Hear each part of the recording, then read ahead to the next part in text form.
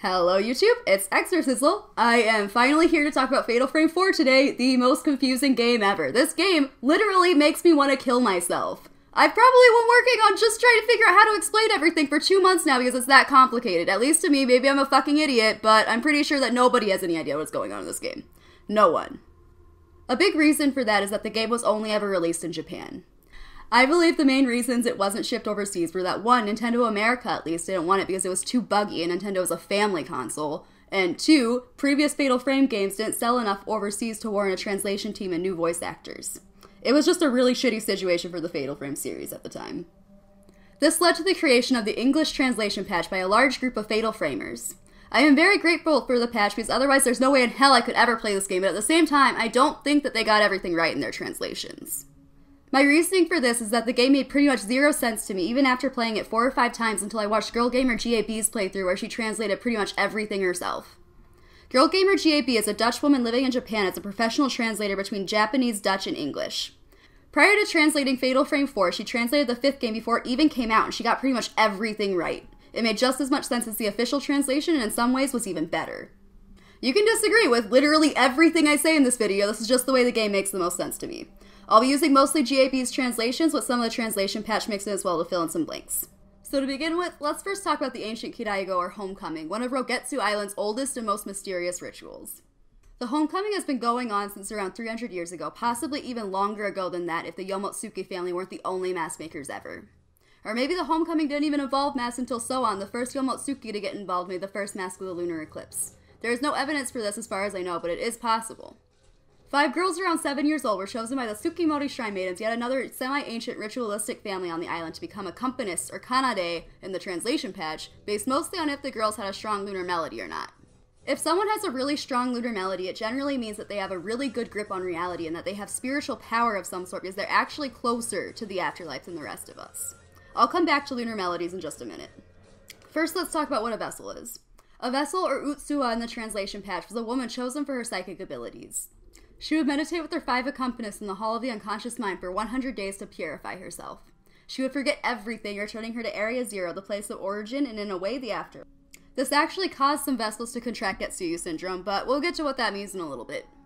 The second purpose of meditation was for everyone to become one with their masks, and maybe even for everyone to become in tune with the main strongest lunar melody, or the Tsukimori song. The vessel would wear the mask of the lunar eclipse, the most special mask of all, and the accompanist would wear one of 5 masks based on what instrument they were in charge of during the ritual. As far as I know, there wasn't really a method to deciding which girl got which instrument, but I'm not really sure.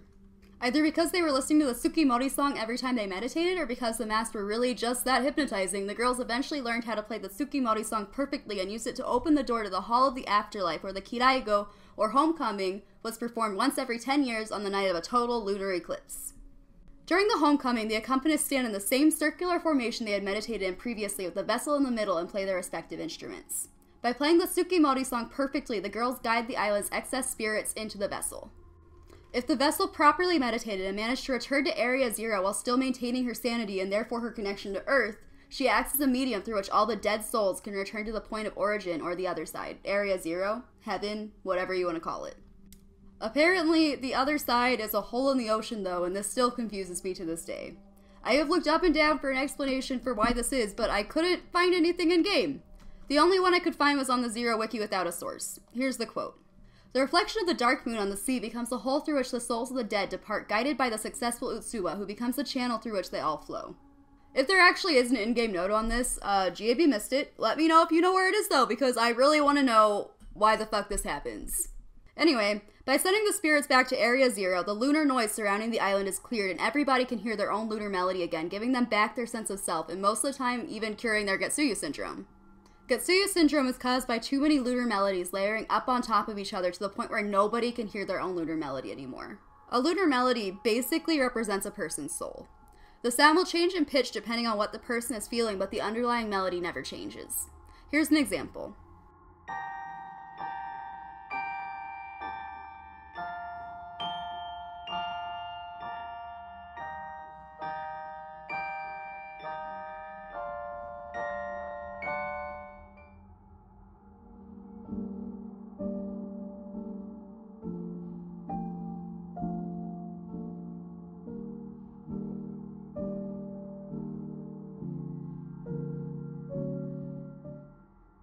Even though most people can't consciously hear lunar melodies, not being able to subconsciously hear your own lunar melody does cause a person to slowly lose their sanity and sense of self. It's kind of weird, but this is the best example I can think of. Imagine if you could hear literally everybody, both living and dead, talking over each other 24/7.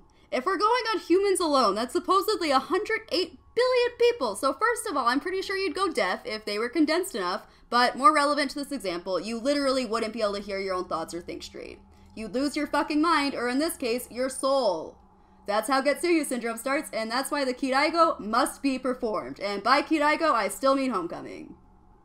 The Omotsukis continued making the various sacred masks for the homecoming for 7 generations until Soetsu, possibly the greatest asshole of all, was born.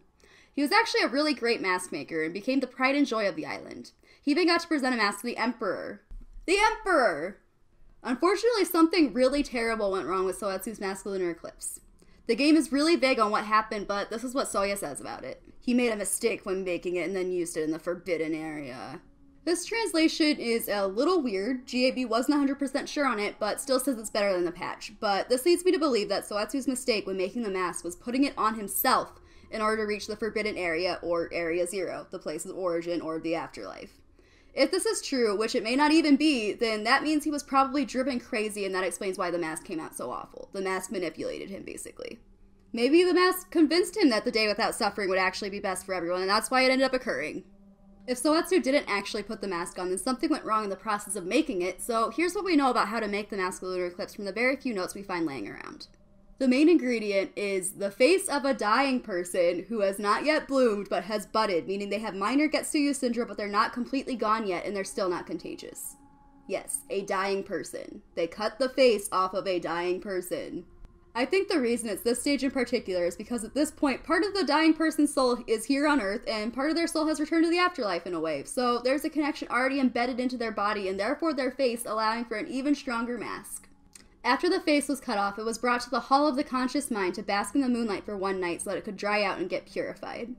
The game specifically states that you cannot take the face out early, which seems pretty obvious, so maybe that's a hint that this is what Soetsu fucked up. After the skin was dried out, the mask was supposedly painted black to reflect both the lunar eclipse it was modeled after as well as the hole in the ocean leading to the underworld. I'm not sure what was used to make this black paint, but it would not surprise me one bit if it was the blood of a dying person who had budded but not yet bloomed. The only notes in the game talking about this black paint are newer ones based on Soetsu's failed mask, though, so I'm not really sure if this is something that they used to do before Soetsu's time, or if this is something Soetsu was the first person to do, in which case maybe this is another thing that you fucked up.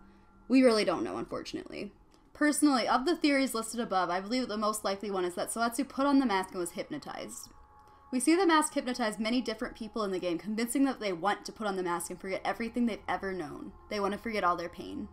When Dr. Haibara writes about the mask for the first time, he pretty much says that he might be better off wearing the mask and forgetting his wife's suicide and daughter's sickness, even though I'm pretty sure he knew that if you put on the mask, it could really, really fuck you up. Dr. Haibara's assistant, Shoji Katagiri, writes, "Whenever I see that mask, I feel like I'm losing my mind. I think I even want to try it on myself." This is some pretty strong evidence in my opinion that Soetsu put on the mask, but I'm still not entirely sure how he fucked the mask up. The game does explicitly state that no one is allowed to go to Area 0 while alive but the maiden wearing the mask of the lunar eclipse, but it doesn't necessarily say that you must be a maiden. In fact, it does not actually say anything about men partaking in wearing the mask, just that you must have a lot of spiritual power to be able to maintain your soul on Earth while still visiting Area 0. If you're confused on how the selected vessels, or just anybody who put on the mask, visited Area 0 while still alive, think about it as dying for a few minutes and then coming back to life.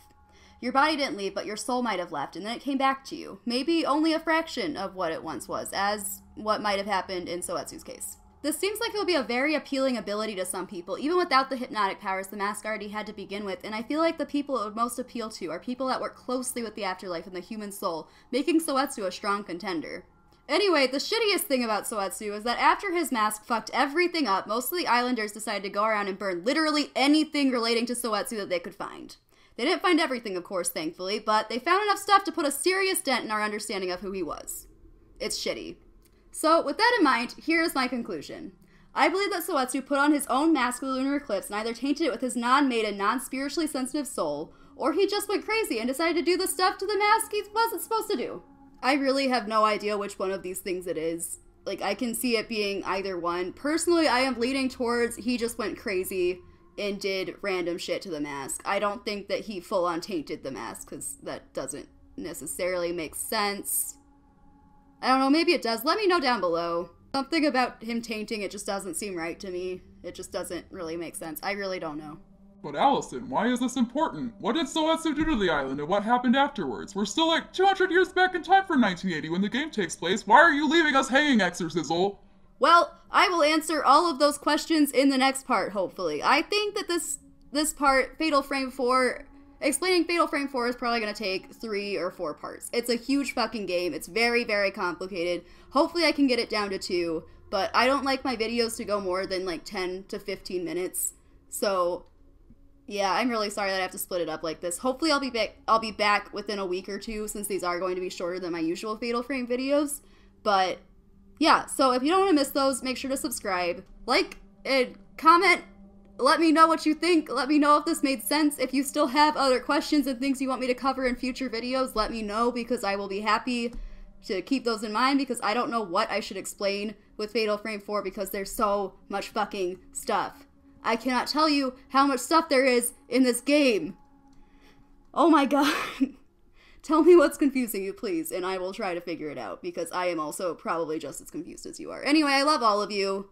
I hope you're all having a fantastic day, and goodbye. Remember, you'll be severed.